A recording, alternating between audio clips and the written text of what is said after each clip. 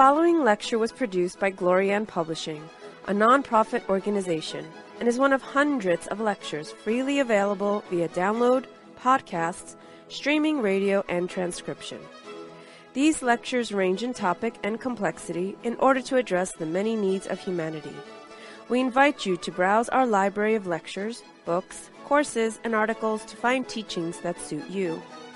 Through the support of donations, Glorian Publishing has published 40 books, hosts international retreats several times a year, offers free online courses, and many other valuable resources, available to anyone worldwide.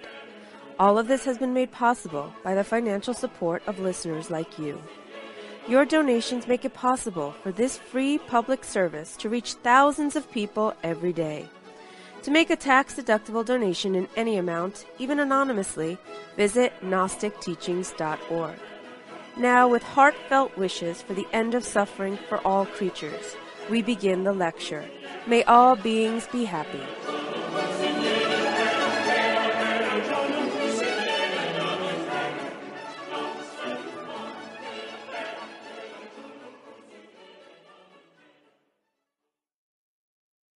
Continuing with the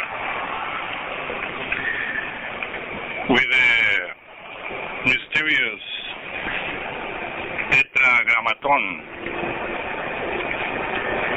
which, as you know, is a Greek word. Tetra is four, and gramma is letter. So when you say Tetragrammaton, it's related to the name or the four-lettered phrase related with sacred mantras. Not only the Yod He Vav He is a Tetragrammaton. In Latin, for instance, we have the famous Ingri, which is always on top of the cross. And this is a word which means ignis natura renovatur integra. The fire renews nature constantly. As well, following the lecture that we were given, or that we are given, here, for instance, in Keter, that we were stating that the mantra means Jah, also you find another Tetragrammaton, which is written in the book of Exodus, given unto Moses. And this is Eheye, which is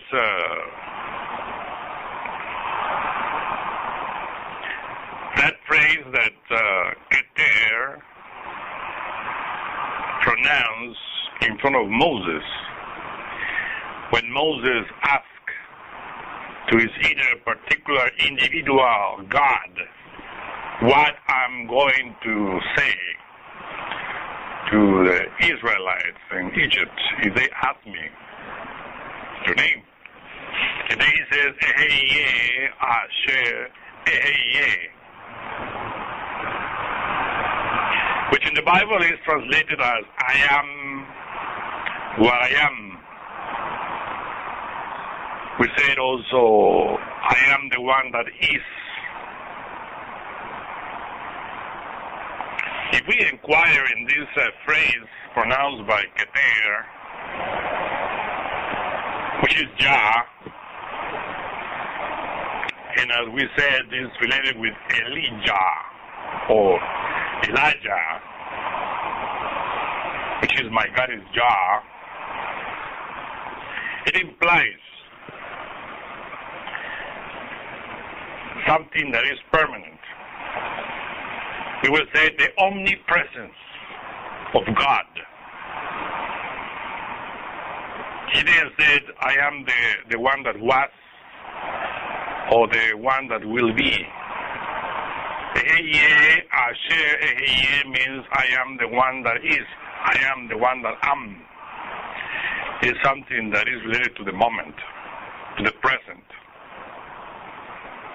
It is written that God is omnipresent. There is a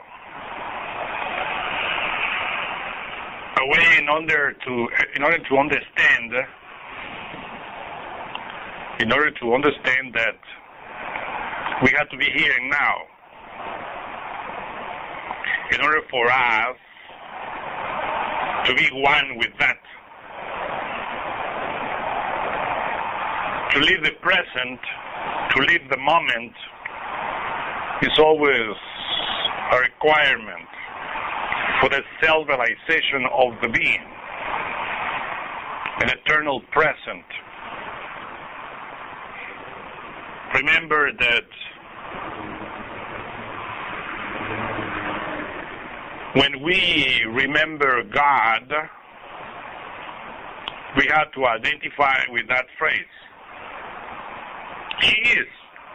So therefore, if He is, we should be. But to be is not a matter of being as we think, but or existing as we think.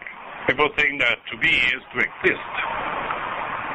And this is something different. Anybody can exist. But to be is to live the moment. To be inside. We normally are always outside of ourselves. Remember that Jah is here. Of course, we have to understand that when we study the tree of life and we place the Sephiroth, we find there, look, the first triangle, the Logoi triangle, that Logoi triangle is related with the head. And of course, in the head, we have these three primary forces. We said these three primary atoms related with three magnetic centers in the head. That,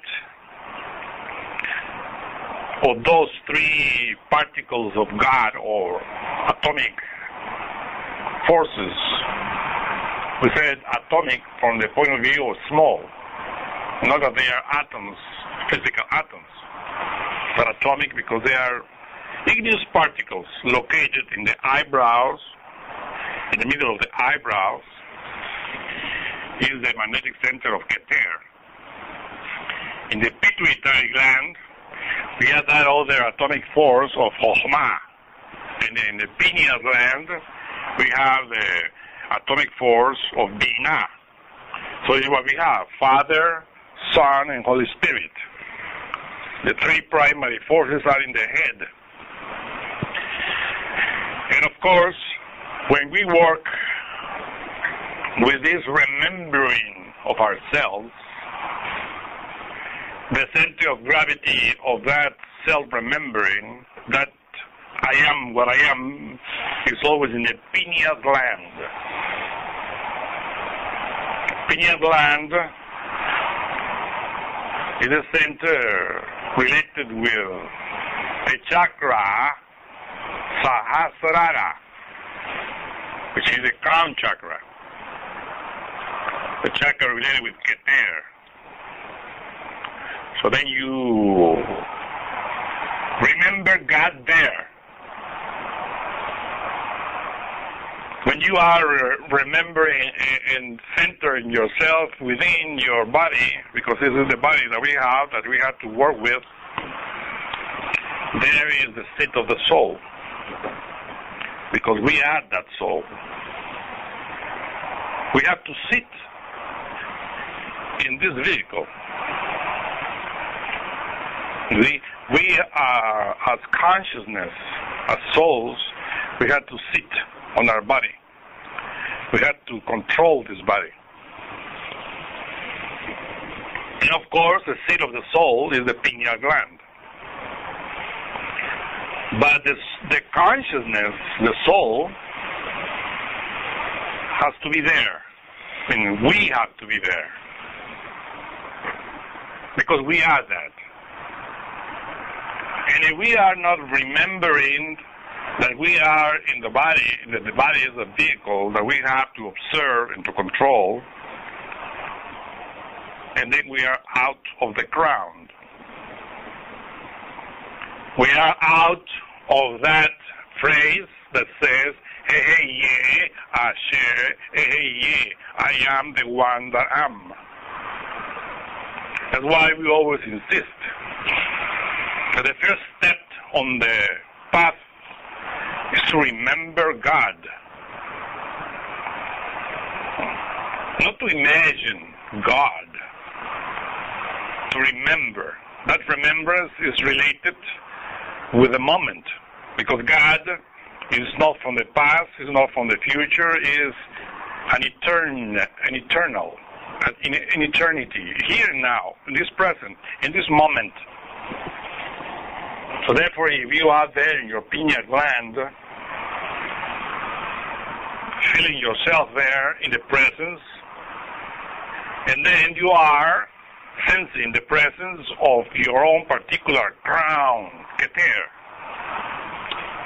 That's the beginning. Because of course, you know, the whole entity of Keter goes beyond your pineal gland. But the pineal gland, the chakra Sahasrara, is connected to that force. And we are then to sit in that pineal gland. That's the beginning. To be awakened in the physical body. And then we are. Know that we are going to be 100% Keter. Because unfortunately we have many Baalim, many egos. But at least we do it with the effort, with the percentage of consciousness that we can manage. And while we walk in the path, we increase the amount, the percentage, in order to be more and more aware of what we are. Of what we are in reality, not what we imagine. So this is that what we have to understand and comprehend, that God is an eternal presence, the being that is. And this is how little by little we are experiencing that which people call God, which has no form. I am the one that I am. That means, let's be here. Remember yourself. So you see, and that's why when Moses is before the God, going to work there in Egypt, which is the physical plane, that's why God says, go there and tell him, I am the one that I am. Doesn't mean that Moses descends and says, I am that I am, send me. It means that when you descend to work in yourself, in your psychology, you have to do it consciously. Your intellect, the Pharaoh, is always questioning you. And the only one to understand and do the miracle that Moses, which is willpower, dilemma, did before the Pharaoh, is by remembering yourself. by bringing that energy from above, because the battle is within, not without. This is a personal, individual work that we have to perform. Only God can help us. But if we forget God, if we think that God is something else, and we don't understand that we are part of Him and that He is the present, the consciousness, and that we are just managing the matter, then we fall into Maya, illusion. We have, of course, to discover that by doing it. Because this is how we discover that phrase that says, "Man, know thyself. Homo nocete ipsum." Man, know thyself. But that self is not the body. That self is the reality in us, which is Keter. But since we are always out of ourselves, we are identified with the matter, and we think that, many people think that what we are is the physical body. People think that when the physical body dies, we cease to be, because they are identified with the body. The body is simply illusion. That's why we said the body is Maya. It has no reality. Today we are being born, and after a few years, 50, 60, 70, 80, the body goes to the ground and disappears. Everybody will die. Physically. But we are. And that we are is precisely the consciousness. People sometimes say, my consciousness, my spirit. And why do they say that? Because they think that they are the body. We should say, my physical body, the vehicle in which I live and manifest in this three-dimensional world. But I am not the physical body. And who are you?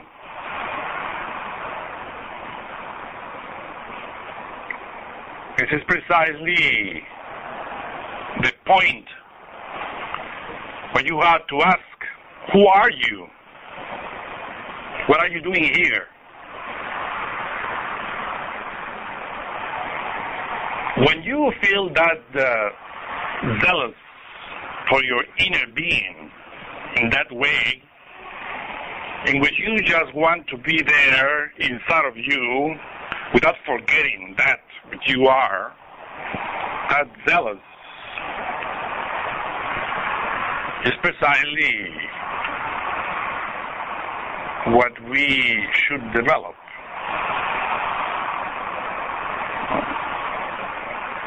Because it's written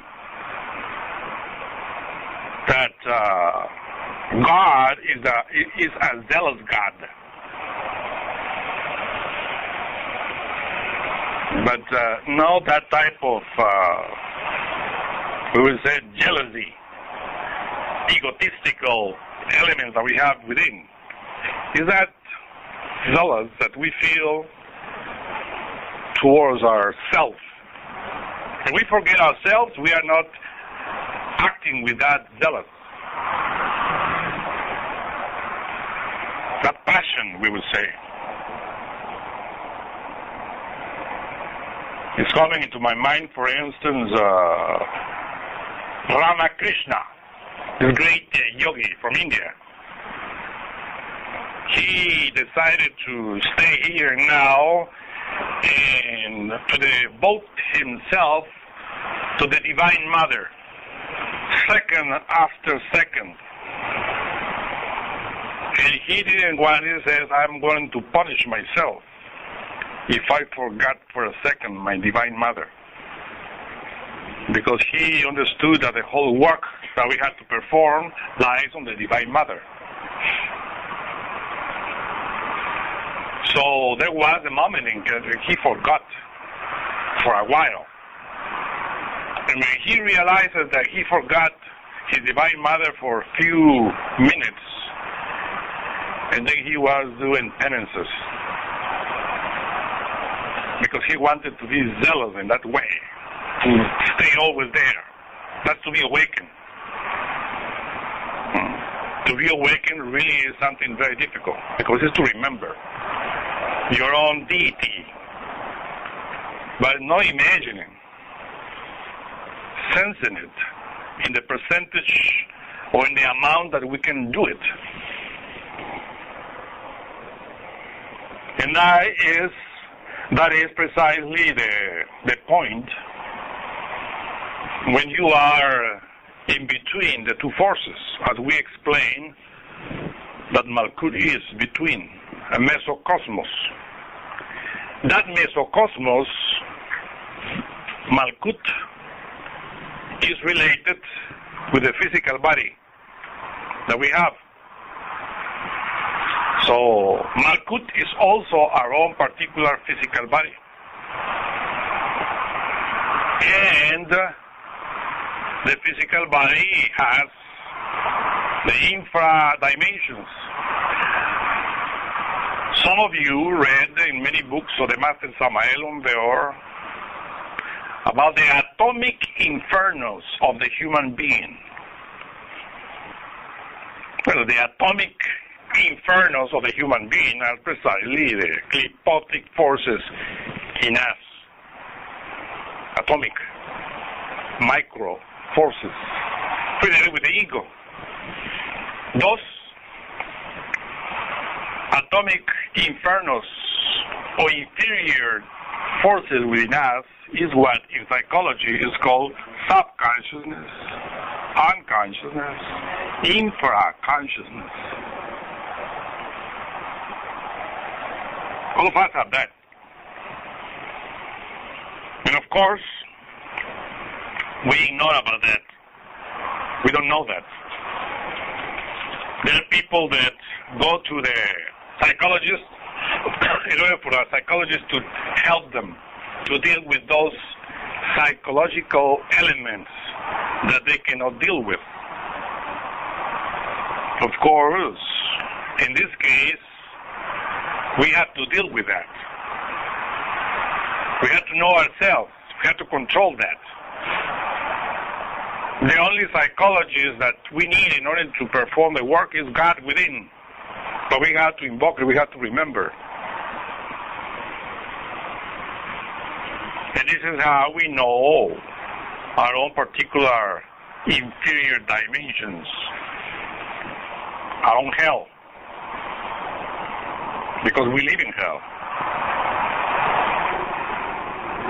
And this is precisely the point.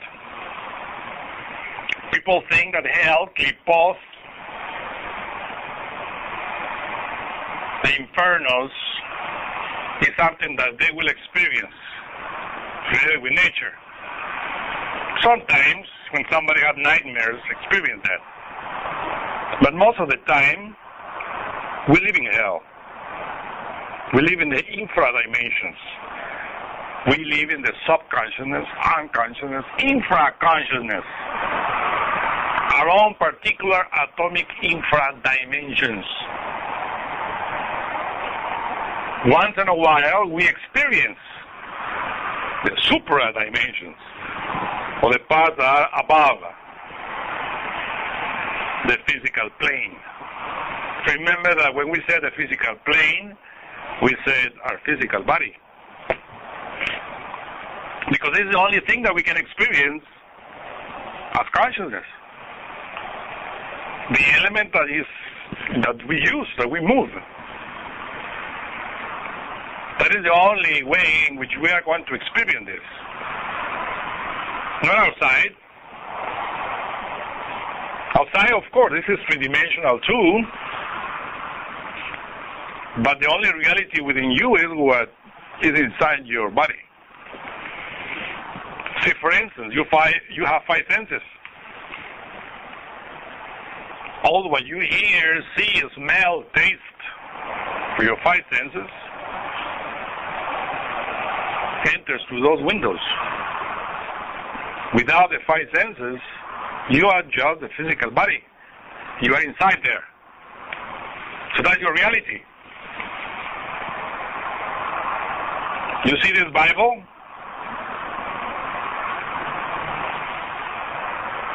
That is only, what you see here is the image that is there, which your eyes are capturing. But the reality, I have it in my hands.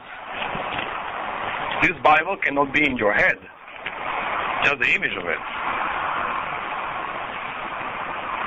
And what you have, what we have inside, it's what we have to deal with. Not what is outside.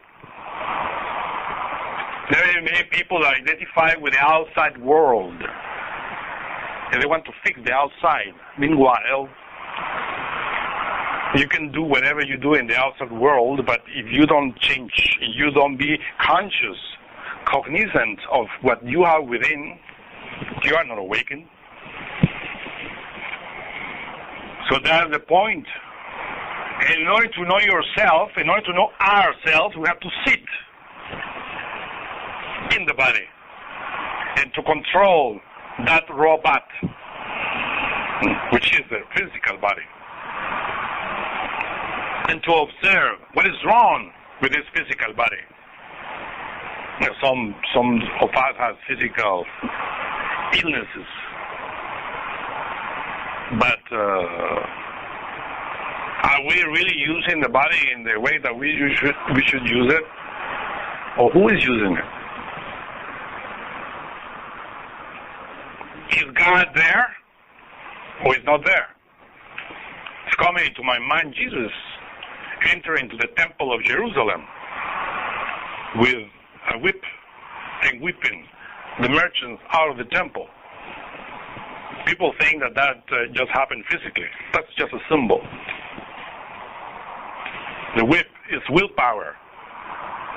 Enter into the temple means to enter into your own body, your own mind. What do you find there? Merchants. And then you have to take them out. It says my body, my physical body, has to be the temple of Jah. But that whipping and taking out of the merchants of the temple is not easy. People that, we will say, elements, psychological elements, that make business or that make trades with the energies that we have in the body in order to be satisfied. Those elements are the 7 heads of the beast that everybody has within. The Baalim says Elijah, or we will say lust, anger, pride, greed, vanity, laziness, gluttony, and all those psychological defects that we have in abundance. We have to fight against them. Or we have to decide. This is why we said that Elijah came in front of the people and said, you have to decide. If Jehovah is God, follow him. If not, follow Baalim. And then we are in the same position. Below we have the infra dimensions, and above heaven, inside. We have the connections, we have the glands, we have the forces. We have to decide what to do. If we decide to go up, and then the upper forces come and put us on the path. Because there are hierarchies, there are forces that people call angels. And all of this way in which we enter into the path of the initiation, or the path of the self-realization, is inside. Of course, in this physical world, we teach, we guide, we say, but in the end, what matters is what happens within. Outside, there are many philosophies, schools, organizations that give initiations. If you belong to this group, you receive this initiation of that. But if you don't experience that within, doesn't count. You can receive hundreds of initiations in this physical world. But if you don't experience that in your consciousness, there are many people that believe in God. But if you don't experience God in your consciousness, it's worthless. Many people that don't believe in God. So what? What matters is to experience that, to have faith. No beliefs. And people mistake beliefs with faith. This is something different. Faith is experience of the consciousness. If you have faith, you have no doubts, because you see it, you touch it with your soul, with your consciousness, with your senses, with your chakras.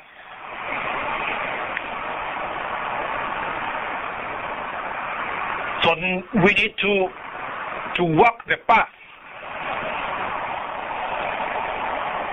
And that is always shown in all the books, all we're explaining here.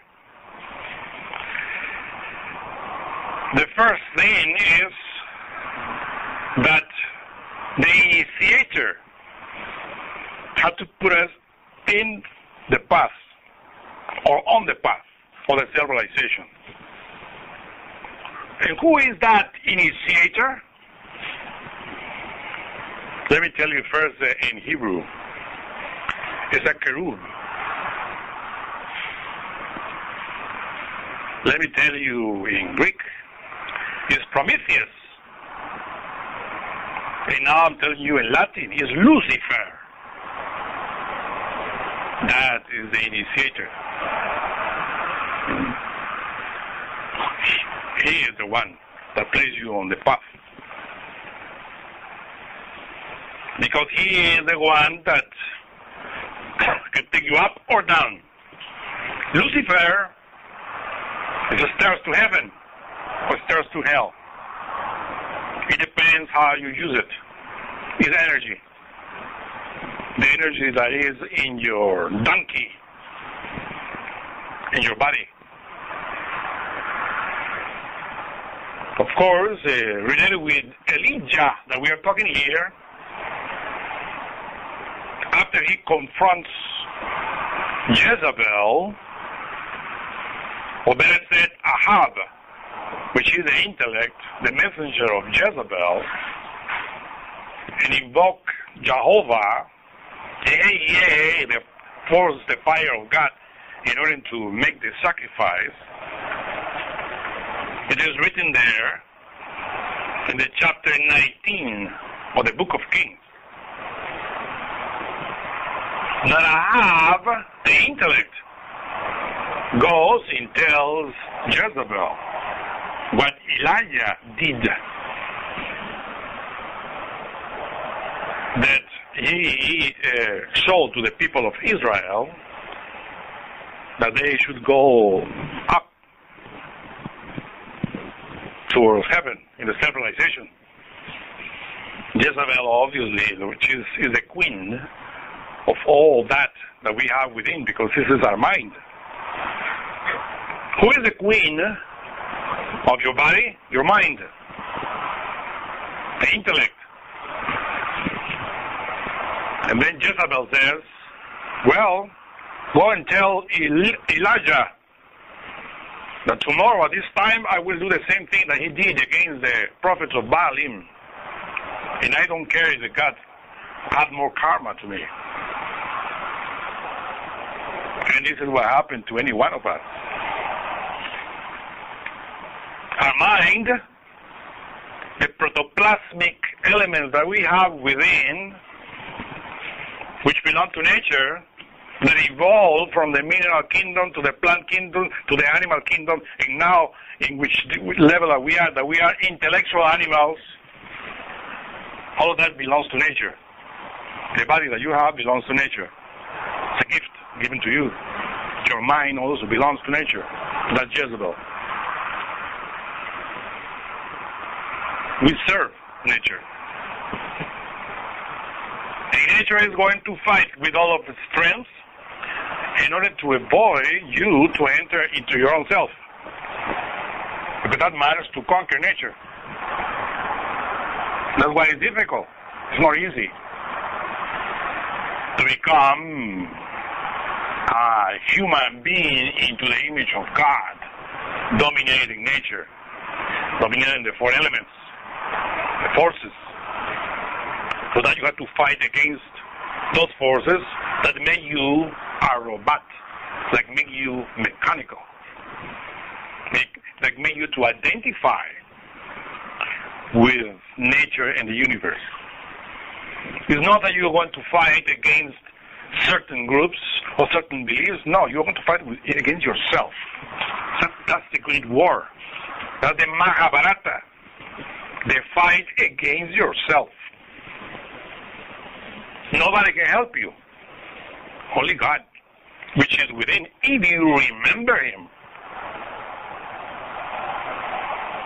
Because if you lose your remembrance of your inner being, you are lost. We are always in contact, or he might be in contact with us if we remember Him. That's why the first commandment says you shall not make any image, because God wants to help you. But if you put between God, your inner God and yourself, many images or many idols, how that force will come into you. And those idols are there, at the bottom of your mind. They're not outside.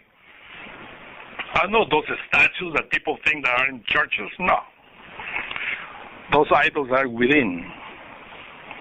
And against those we have to fight.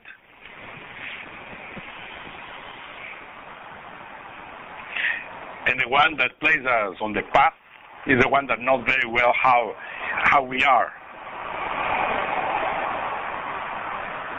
And that is our own particular kerub, that force. That kerub says that when Elijah heard what Jezebel said, he was afraid and went into the wilderness. That, of course, is a symbol. And when you have to enter into the path, you have to confront yourself. And it's written there that he went into the wilderness for 40 days and 40 nights.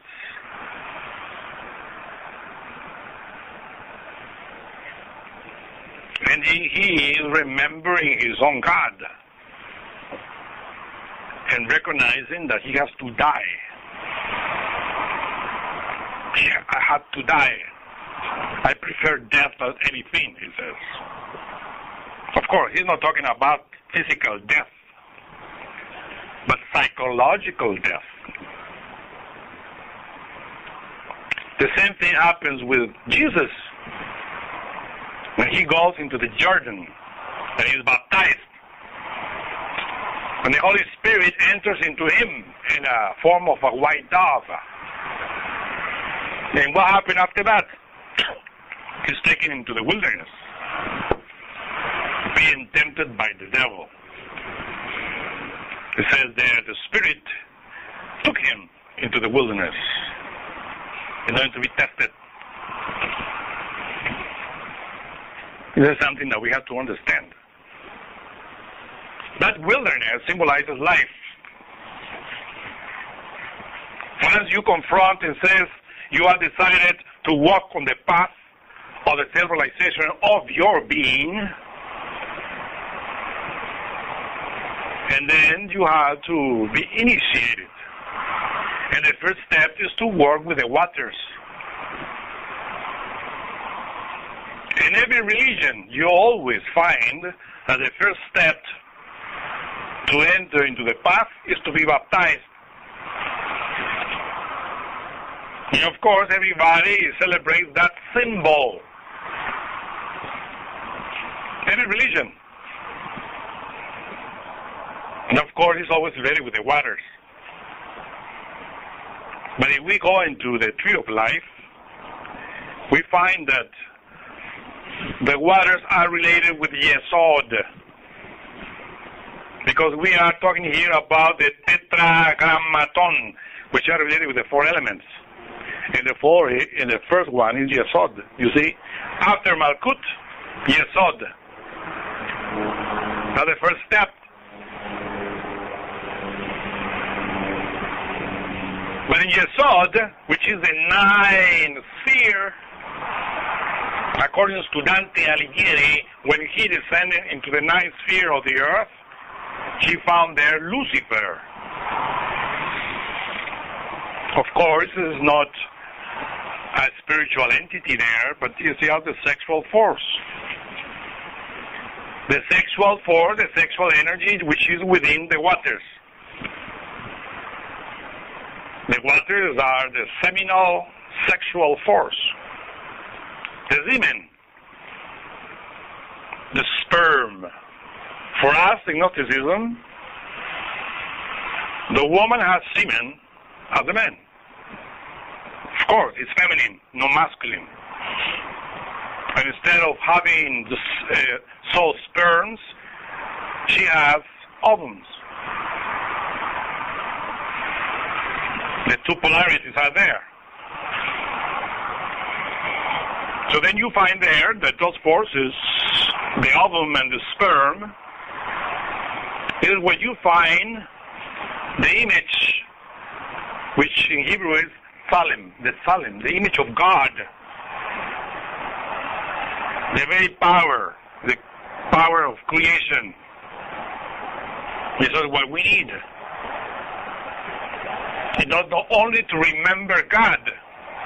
That's the first step. But we have to give strength to the pineal gland. And when you study endocrinology, you know very well that the pineal gland is related with the sexual glands. The hormones of the pineal gland help the development of the sexual organs. And the hormones of the sexual organs help the development of the pineal gland. And in the pineal gland is the seat of the soul. And if you have a strong pineal gland, the strongest is your remembrance from God and the awakening of your consciousness. Behold here the secret of the circumcision, which means the cut of the bestial sexuality and the birth of the spiritual one. And that's precisely the going into the baptism. People celebrate the baptism in their old religions, but when they marry, when they should practice and perform that baptism in reality, they don't do it.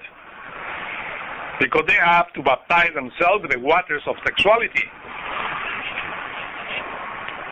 That's the first element.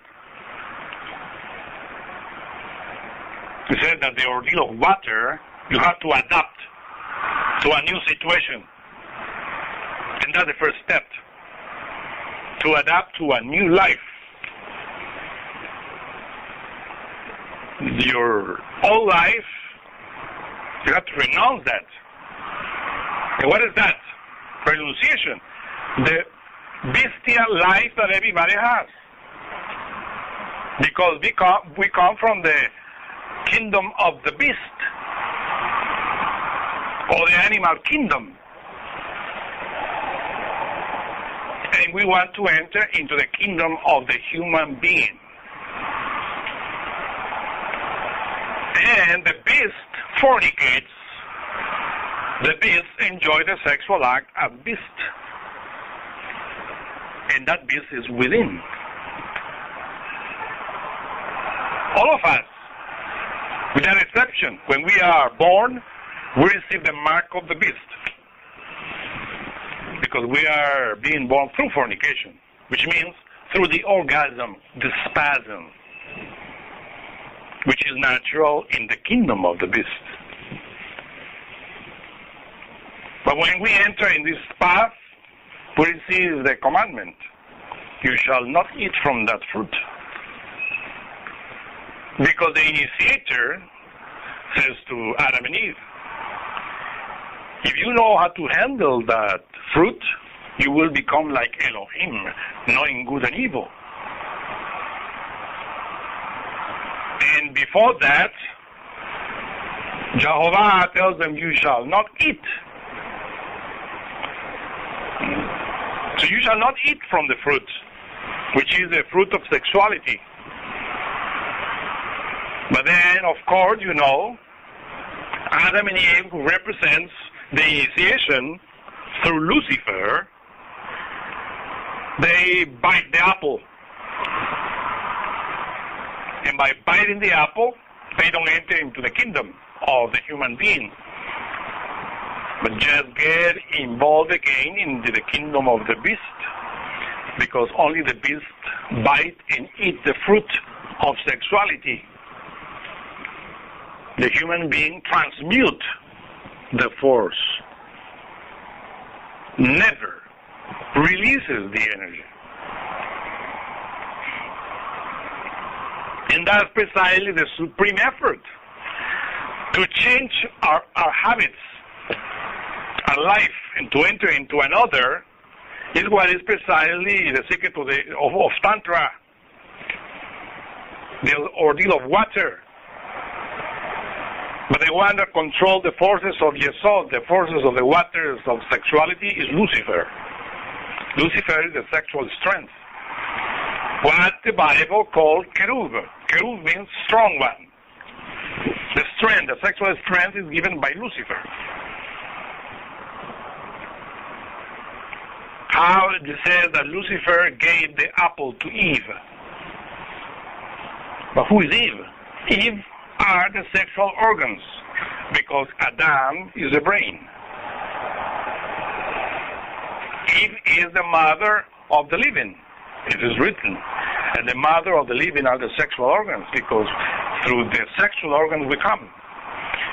We come from the genitals of our father, we penetrate in the genitals of our mother, and in 9 months we develop there, and finally we come out.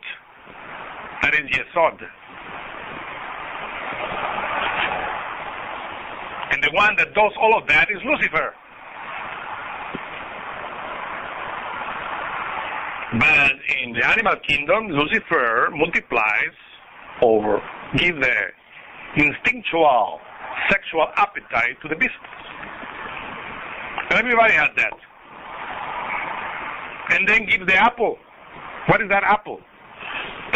When you study the energies in the plant kingdom, you discover that the creative energy that goes through your sexual organs is the same creative energy that passes to the apple tree.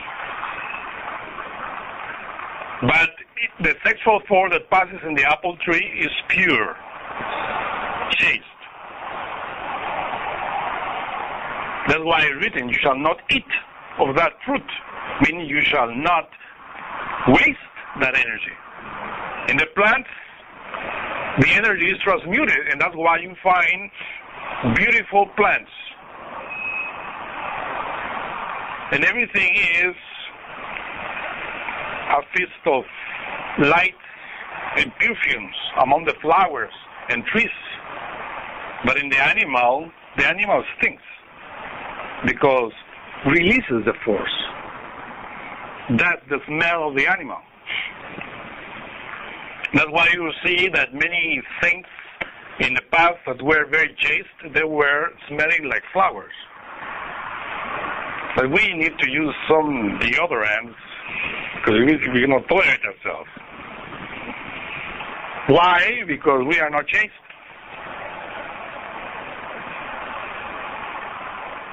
So you see that apple, when it says that Lucifer gives the apple to Eve, means that the force, or the sexual force, the sexual strength is given to the couple in order to perform the sexual act. It's as simple like that. But if the sexual organ experiences the orgasm, and then is the consciousness is biting the apple. And the result of that is the releasing of the energy. And after that, the brain receives the outcome of that, which is Adam. Adam, the brain, degenerates. And because that action, instead of being born a human being with knowledge about Keter, God, what is being born is Cain. No matter what you believe, no matter what you read, you want to enter into your own particular heaven. You want to develop. Because the only energy that creates is the sexual force. That's why the first ordeal is that, the ordeal of the water. And of course that ordeal comes after and after in different levels. This is how you see it. All the great masters always, and the first step that they do is precisely with the waters. And from the waters they continue. As in any religion, I said, you receive the baptism and then you continue in that religion. But that's a symbol. The real initiation begins when you get married. Because between man and woman is where is Lucifer, between Adam and Eve. Remember that when Eve bites the fruit, gives to her husband. People think that it's the woman given to the man. But it's not, it's a sexual organ, Eve, given to the brain. But in order to perform that, they had to perform the sexual act. Adam and Eve had to perform the sexual act. But Adam and Eve are in each one of us, whether we are masculine or feminine. That's precisely the mystery of the two polarities.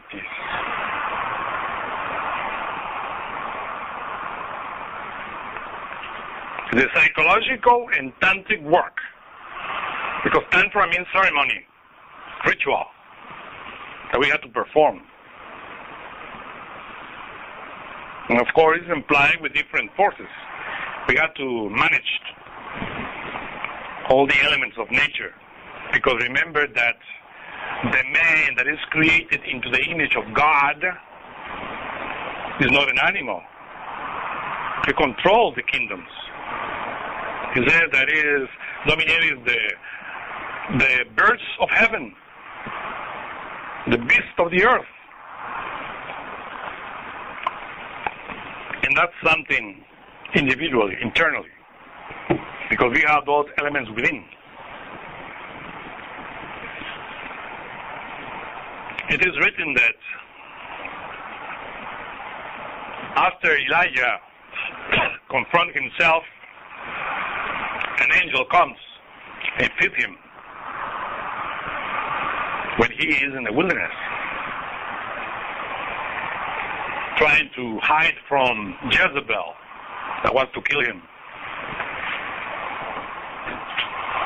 Of course, Jezebel is inside of us.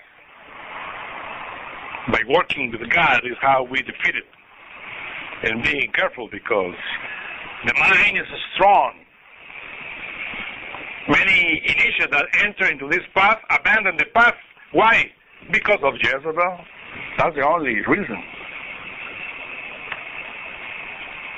You can call that mind different names, but it's always Jezebel.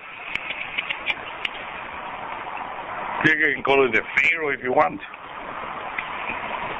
or Herod, the king. It's always the same.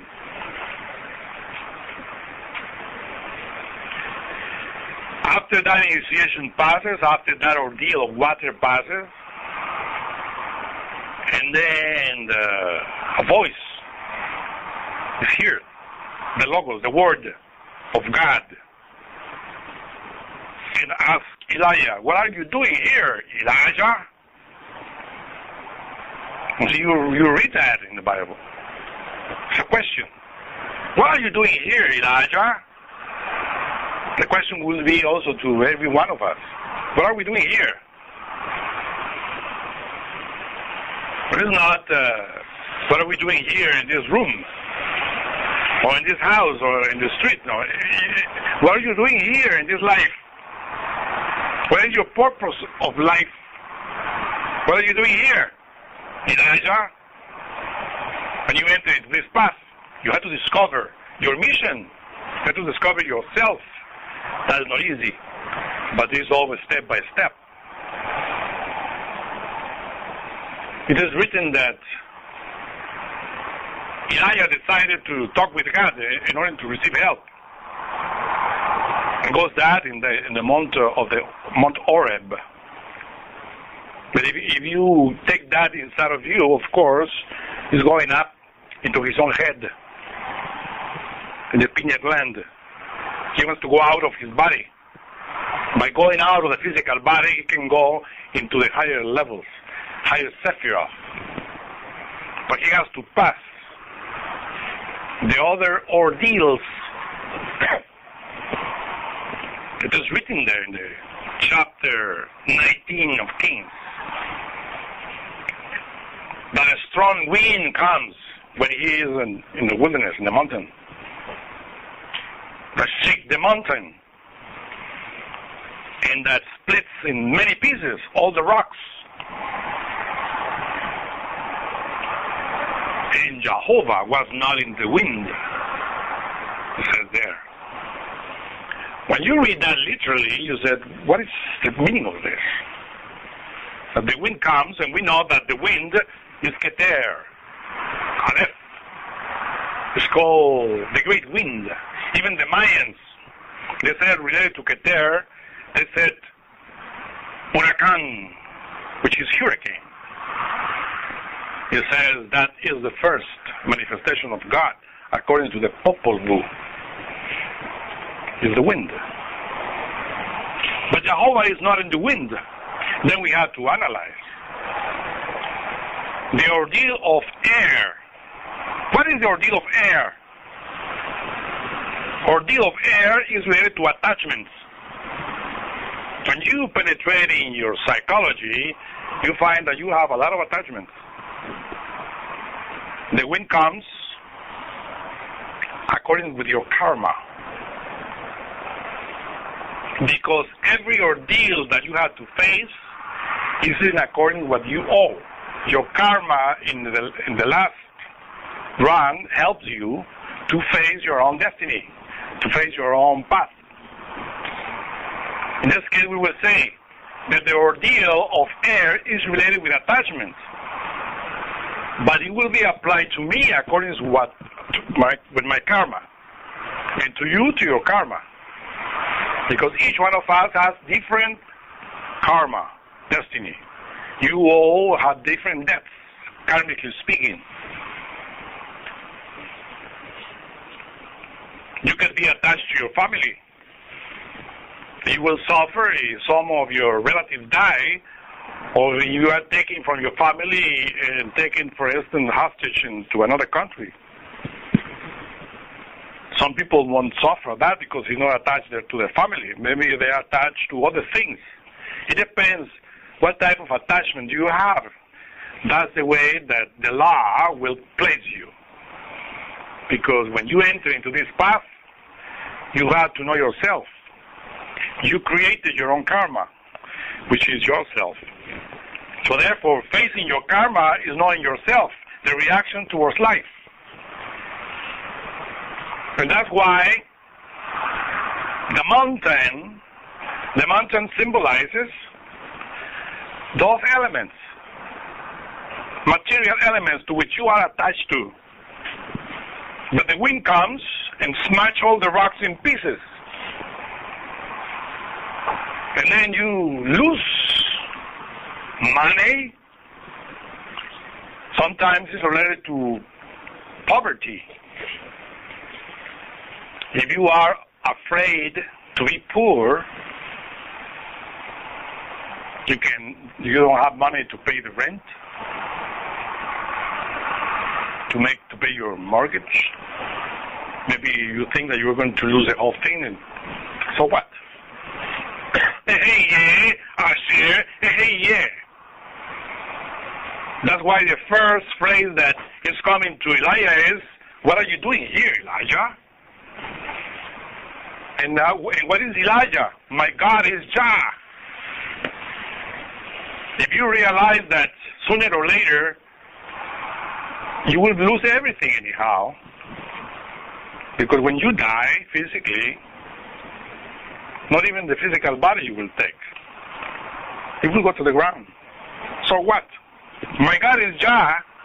What are you doing here, Elijah? My God is Jah. Take everything from me. Who cares? God will provide.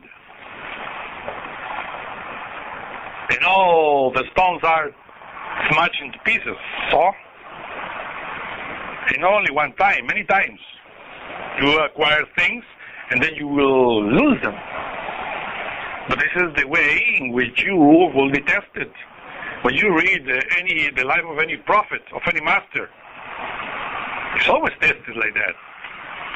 Because you have to self-realize yourself and to realize that God is everything. But if you have attachments, if you're afraid because you want to lose your car, you're attached to your car. And that's why it's written there, and Jehovah was not in the wind of karma. Those winds that are taking your attachments, because you created that. People say, oh, God is, unjust with me, because I'm being a good person, and look how he is treating me. I mean, the type of suffering that you receive according to the air. He says, it's not God. If I take a hammer and beat my head, it's not God that is beating my head. It's my hand. If I don't know how to handle, it's raining there, and I go and get wet, and I don't take precautions, I can have a cold. That's not God giving that cold. It's me, because I don't know how to manage my body. If I drink alcohol, and in the years I having a cirrhosis in my liver, it's not God. I drink the alcohol. So everything that we have is our karma. We made it, not God. And that's why I said God was not in the wind. But people always complain and point that God is unjust. You see, the earth in this day and age are passing for different cataclysms, tsunamis, earthquakes. That are, of course, the forces of nature accommodating themselves in order to establish and to save the planet. A planet that we, in general, are destroying. We are destroying. With smog. Did God create the smog?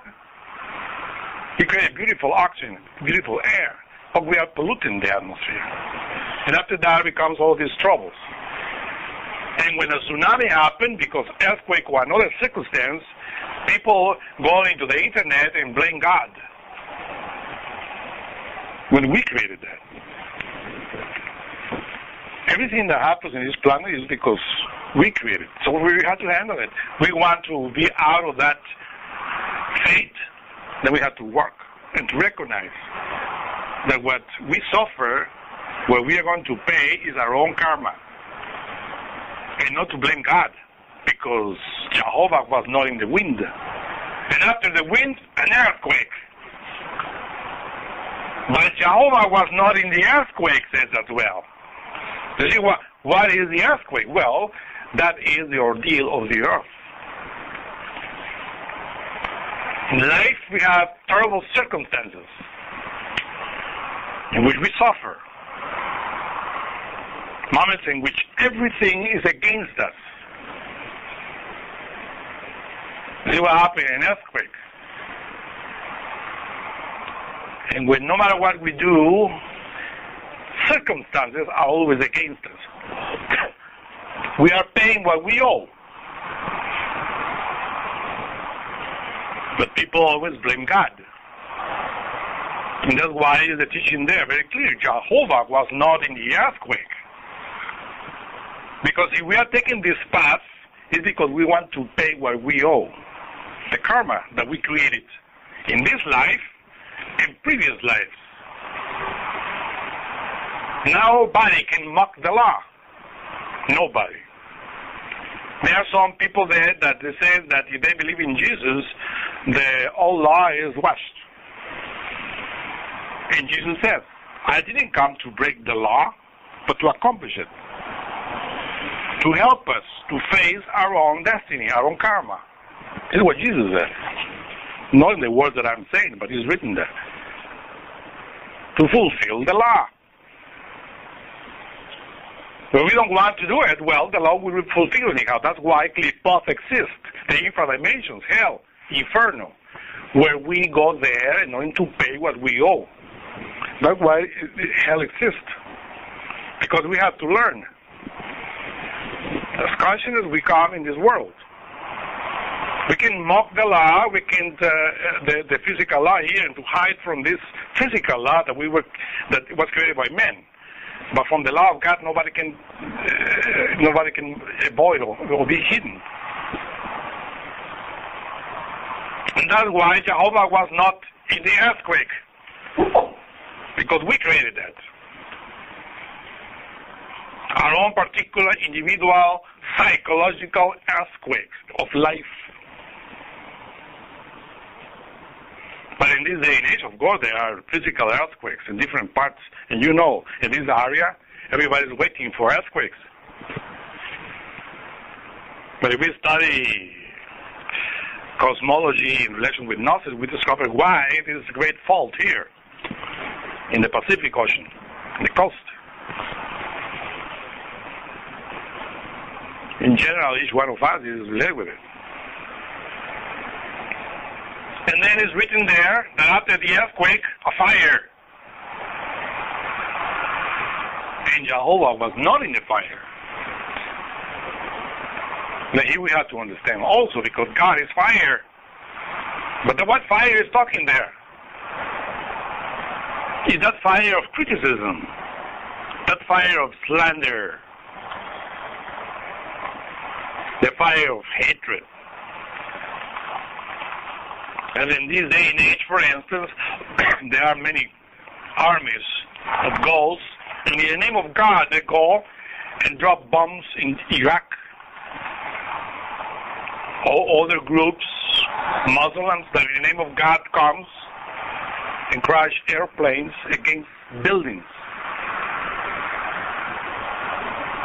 and causes type of terrorism, fire. Because fire is in relation with hatred, with anger. God is not in that fire as well. So God was not in the fire.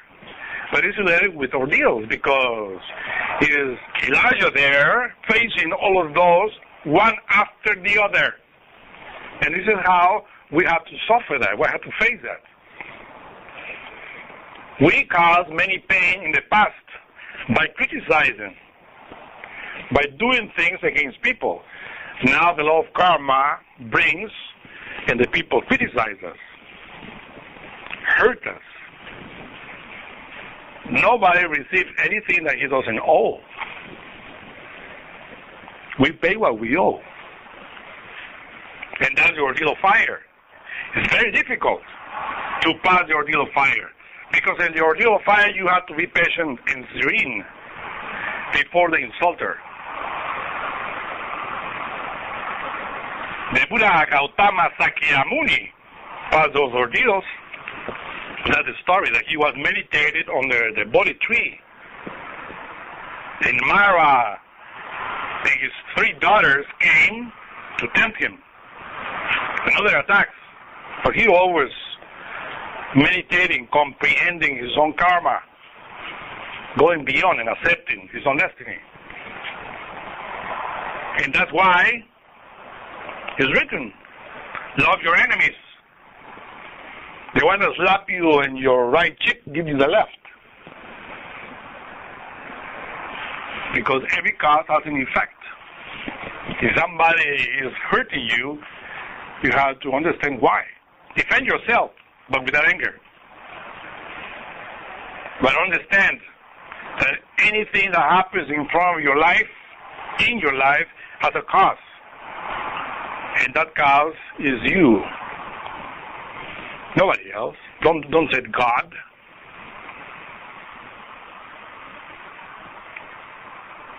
By understanding the law of karma is how we comprehend the different ordeals that we pass.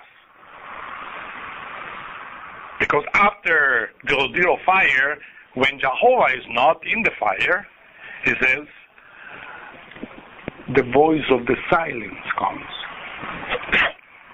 A very subtle voice. But after all of that, so you want to experience and to hear your own particular individual Jah, your own God? Well, you have to pass that. You have to be patient. Because sooner or later, you will hear that subtle voice. And then we'll tell you again, what are you doing here, Elijah? And then you answer, well, I'm passing a lot of ordeals. And thank goodness now I see you. But then you are out of your body. And then your God will tell you, return into the wilderness. Go to Damascus. It's written there. And anoint the king. Preach. Continue your path. Don't be afraid. Remember me. I am always with you. And this is how you continue on the path. And that's precisely what happened also with Jesus. After he passed the ordeal in the wilderness, he goes and starts preaching. And more ordeals come. Because Lucifer doesn't leave him there. You want to become one with God? Well, you have to annihilate your ego. And you have to die on the cross to finally resurrect. It's just the path of death. Death of the psychological animal elements that we have within, related with karma. Not the way of the cross. Not the way to be saved. If you read the Gospel, you will see that it's not sweet. I mean, you help others, but at the end, all of them will crucify you.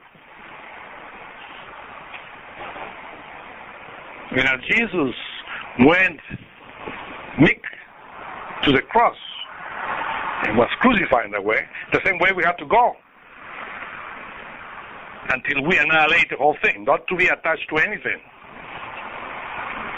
Even forgiving those that hurt you, because the karma is involved in everything. Father, forgive them, because they don't know what they do. All of that is a development inside of us. Or what happened with Elijah, after he finished all of that, what happened? It's written there. A chariot comes from heaven and takes him out of the earth and disappears. That chariot is the Merkabah, the chariot of fire. All bodies created with fire.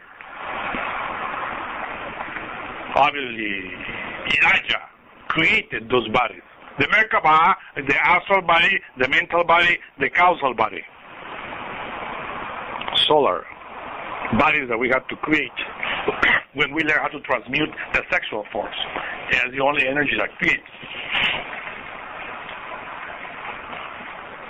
And as Elijah went up to heaven, in the same way we have to go up too. In a chariot of fire. And that fire is the fire of the Kundalini. It has to be developed. But it develops, as you see there, it's written, through the ordeals.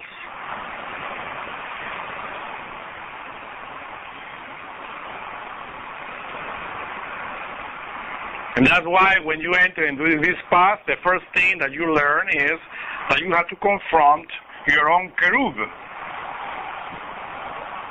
your own devil that you have within, that you created. And you have to decide to defeat it. And you continue, and God is with you. It's not easy. It's not impossible. If you forgot your God, then it's impossible. Because what is impossible to man is possible to God. You have to allow God to enter into your life. And this is a matter of working, developing those elements that you need in order for that force to come inside you. Because each one of us has its own particular job, its own particular keter. All the tree of life is inside of us, but in potentiality. And we need to develop that. And that's why this school exists. When you learn the doctrine that you have to apply to your own self. It's not a doctrine to believe. Because nobody will perform this transformation by believing. You can read all the books that we have here and memorize them. But if you don't apply the techniques, you don't develop anything. There's many people, that know this Bible by memory. It's coming into my mind now, for instance, this power of tongues. You know what is the power of tongues? To understand what is written here. That's a power, because this is the tongue of God, written with 22 letters of the Hebrew alphabet. If you want to understand that, you have to have the power of tongues. In other books written in other languages, also you have to have the power of tongues in order to understand it, to comprehend that. People think that power of tongue is to talk in a very how you call bubble words without no sense. Not the power of the confusion of tongues, but not the power of tongues. Anybody can confusedly utter words. There are many groups there that play with that. And they sometimes say something incongruent when they are preaching, and they say, oh, this is the power of tongues. That's just... The real word is, in order to title that, it is baloney.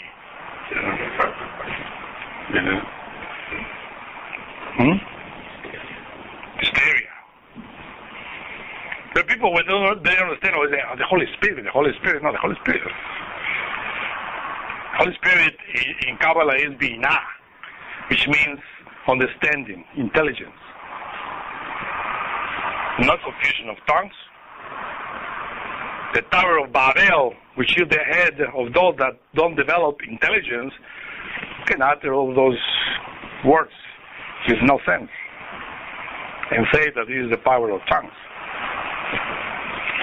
But I repeat, when you work in yourself and then you start understanding what is written here and in all the other sacred book, that's the power of tongues.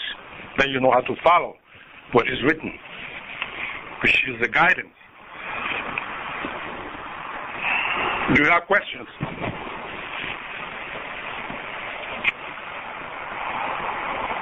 I have read Dr. Jeff talking about the law of accident. I can't remember somebody else writing about that. I guess, is that real? And if so, how does that relate to the law of karma? Well, sometimes the law of karma applies the law of accidents, or it's applied to the law of accidents. Because accident happens due to the fact that in this universe not everybody is awakened. You can be awakened, for instance, driving your car and being aware of everything in order not to have an accident, right? Because you are guiding, you are conscious. But another person comes in the wrong way, which is not doing any work any psychological work, and he's drunk. And then you are involved in an accident. And then the karma is applying that, because karma is applied in order to pay what you owe. Because you are working, maybe you will be assisted, but the other one had to die in that accident. And then you have to understand, when you are walking on the path, you are conscious, and then you are dealing with your karma, and of course, you are out of the mechanicity of life. But other people are not doing it, and you are in the middle of that. And you have to understand that. That's the law of accident. So therefore, for instance, there's a case in this day and age where fires happen. And then the fireman goes in order to appease that fire. Usually people, if you use their common sense, will think, oh, there's fire, so let us go out of that because it's dangerous. But usually, instead of doing that, they go where the fire is, because they are asleep. And sometimes they die because of curiosity. There's a saying there that says, the cat died for curiosity. And most of us sometimes are in danger because of curiosity. If we use our common sense and say if something has happened, let the firemen deal with it.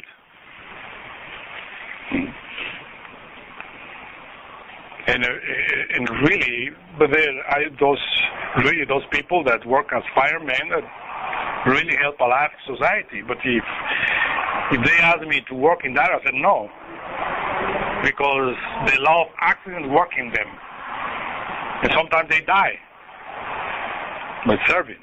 But if you want to walk in this path, well, don't be a fireman, because you can die in accident by helping, because they are good intentions, really.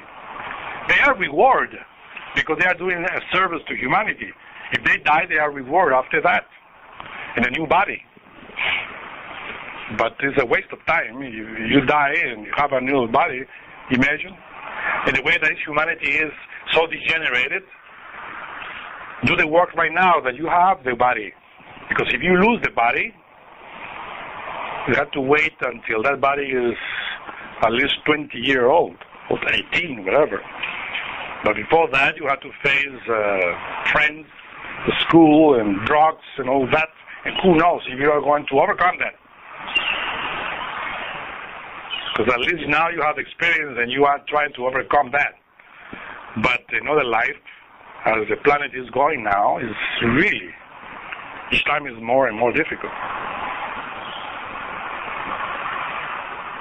So that's precisely with the law of accident. We are in a world where accident is common. It's normal, even the abnormality. I think last night you said something about 3,000, and of those 3,000, there's 160 incarnations. No, I said 3,000 cycles. And in each cycle, 108. 108. 3,000.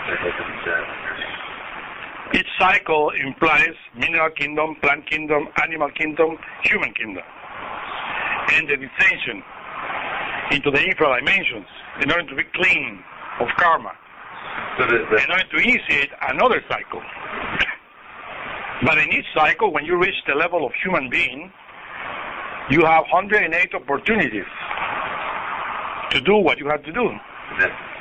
So you have 108 of the human cycles, and then from there on you can go into a whole new type of cycle development. Is that what? No, after 108, if you don't do what you have to do, which is the work that we are explaining here, you go into devolution. Yeah. Which is in the infra dimension, what the people call hell or inferno, which is a retrogression into the steps of nature, until your protoplasmic bodies are disintegrated, your ego is disintegrated, and your soul becomes pristine, pure and clean again, in order to initiate another cycle. And that cycle would go through the plant kingdom and On and on, yeah. Mineral, plant, animal, and to recuperate again the human state that you lost. Right. And 108 lives again. Right. I mean, this is the opportunities that the cosmos gives. 3,000 multiplied by 108 as reasoning. Right. Because before reaching the human kingdom, of course, you pass thousands of years in the mineral kingdom, in the plant kingdom, in the animal kingdom, which is good. What cycle do you think you are at when you get to the human cycle? You know, I'm trying to understand the 3,000 thing. I understand it builds up and stuff, but... No, it's like a wheel. Okay. That goes always like this, right? And you jump out of that wheel. You got 108 and you go like this. It's always like that. Okay. Of course, this is the mechanicity of nature. But you can go out of the wheel by telema, willpower. This is the only way. That's precisely the insistence of many avatars, many messengers, to do the work. Because we are entangled in that, vicious circle. Up and down, up and down, up and down, up and down. And there are many people that want to go out. And what they say, I want to be saved. Saved of what? Of that mechanicity, But they don't know how to do it. It is a fight that you have to do, and because those elements that are related to evolution and devolution are inside, inside of us. We have to destroy them and to create new vehicles. That is what in Christianity is called to be born again, in order to enter into the kingdom of heaven, which is the kingdom of the human being. But if you don't create those elements which will be independent from the mechanical laws of nature, you cannot go out of nature. It's impossible.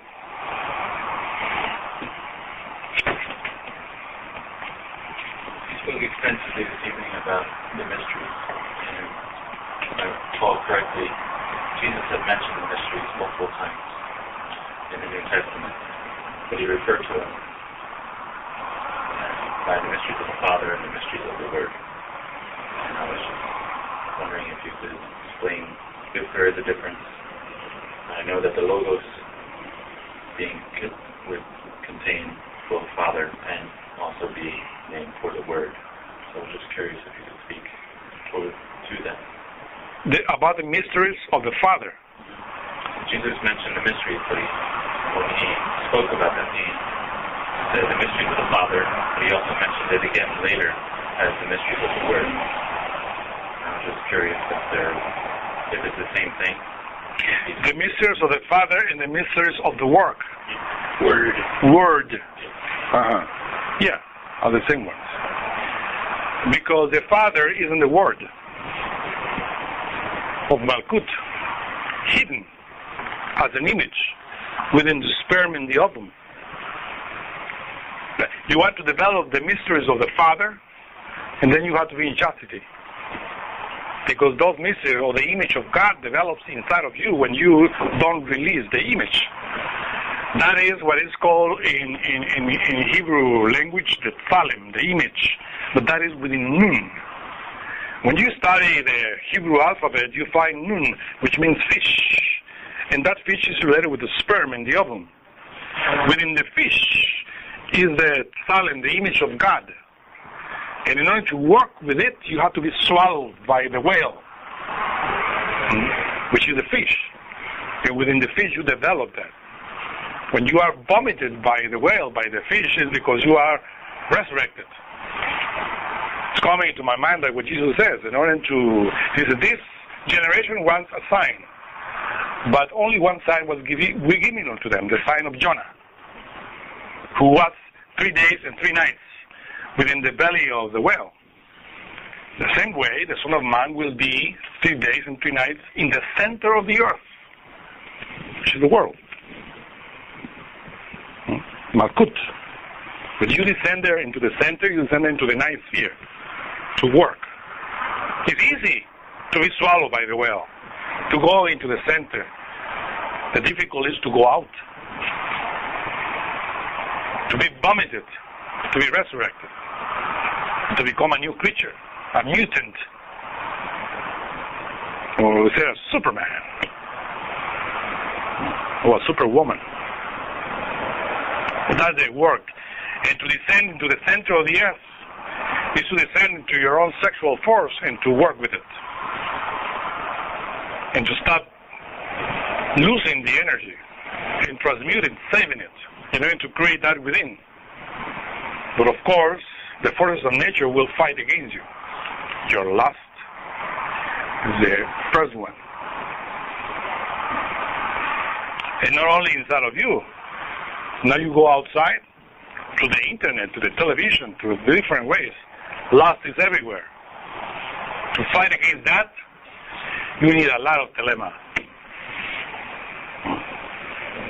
Nobody can help you but God. And that image of God is in your sexual energy. Because God is the force that creates. That is the mystery. Of course, the rest of the mysteries of God will develop inside of you in the measure that you transmute, that you advance internally. And then you are discovering the lust and who you are.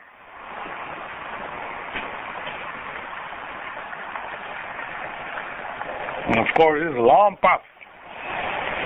The last time you mentioned Jesus' last words on the cross being Maya instead of Hebrew. I'm wondering if there's a Mayan to English translation for that.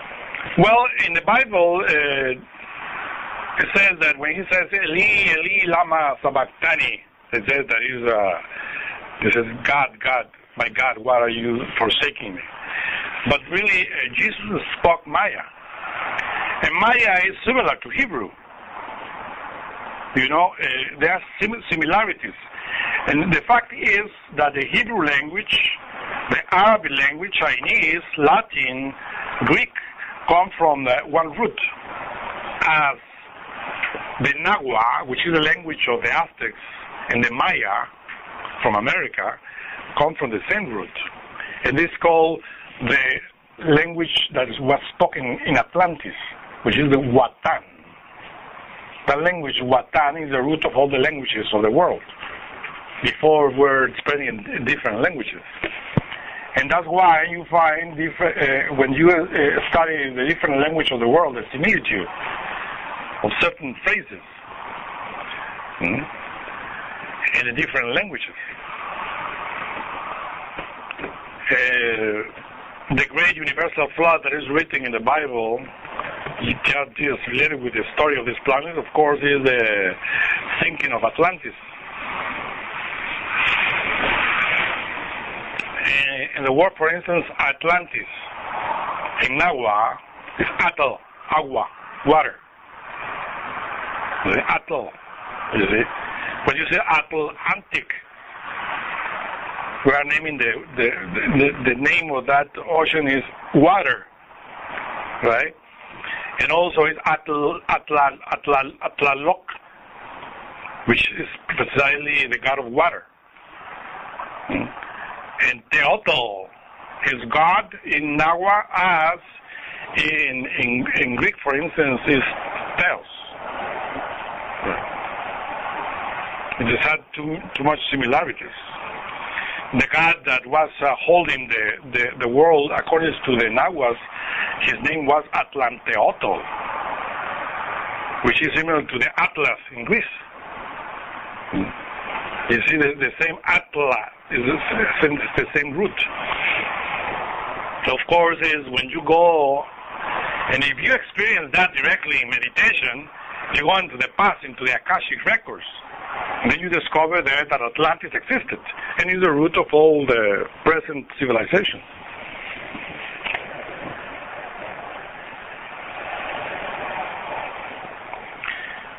Do you have any other question? Did you understand? Yeah. Can you Understand? a little more the significance of 40, the number 40? Well, all the Hebrew letters have different numbers or values, and the value of the letter Mem, which is the M in English, is 40. Like the letter Nun that we are talking here, for instance, which is related with fish, has the value of 50. So when you find certain numbers written there, you have to associate those numbers with the letters in order to discover what is implying there. You find 40 is implying to mem, which is water. Right? And then you know what are you reading. Otherwise, you get lost. And of course, in the website there, in the internet, you have that course that is finished now. That is called the 22 Arcana of the Tarot. And in each arcanum, you find the letter related with it, and the explanation of every letter. I have a friend that he says, I'm dedicated 1 month to each letter to understand it. He needs 22 months, of course, with the goal of getting into it. And of course, the 22 letters of the Hebrew alphabet are the letters with which this book was written. But this is just a translation, right, from the Hebrew alphabet. So obviously, every single word written in Hebrew has a hidden wisdom. So you should know how to read. You read just literally a translation, and most of the translations are made for people that do not understand the mysteries, that understand a little bit of Hebrew. And one of the great mistakes is that they read, in the beginning God is the first word of the Bible. And God is a wrong translation, because God is El. Eloah is goddess. Elohim is gods and goddesses. So when it says the Bible, you read in the beginning, is a Berashit Vera Elohim.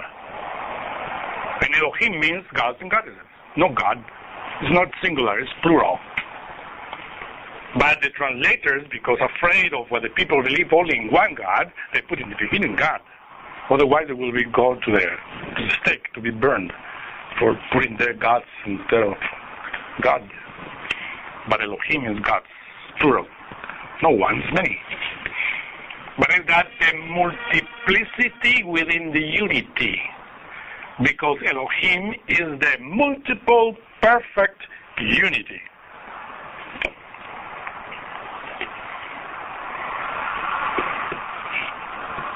This is something that we have to grasp. Yeah?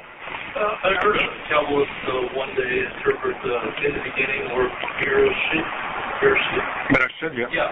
As the A and the T, or in the beginning the A and the T, or in the beginning the alphabet, or in the beginning every vibration in the world. Does that make sense? There are many interpretations of that Bereshit, right? They say the Quran has 6.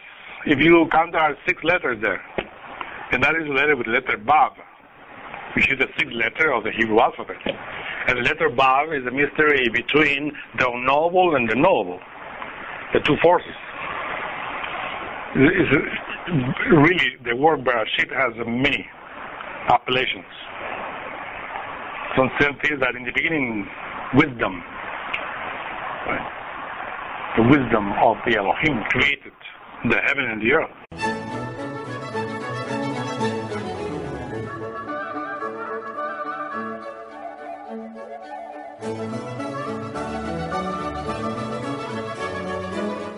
To learn more about what you learned in this lecture, we invite you to explore the books published by Glorian Publishing, available from booksellers worldwide.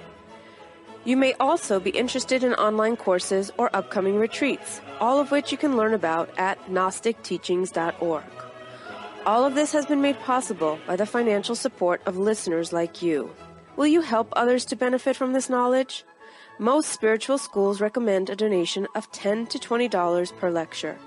Every donation helps. Make a donation now at GnosticTeachings.org. Thank you. May all beings be happy.